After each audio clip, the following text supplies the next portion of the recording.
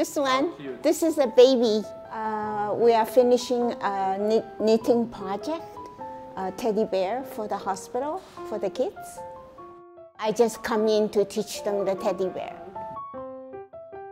Made me feel good. Get to know people and talk to them, and you know, everybody have a story. Sometimes you just chit-chat and complain a lot.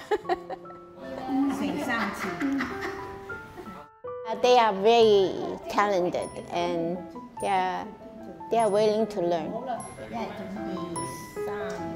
Seniors, a lot of the times they experience loneliness and also isolation, and this actually gives them opportunity to get together and learn. It helps the seniors to re-engage with the community, and at the same time the community will get a lot of warmth. It does take a long time, 6 weeks, more than 6 weeks, and then they have to do their homework.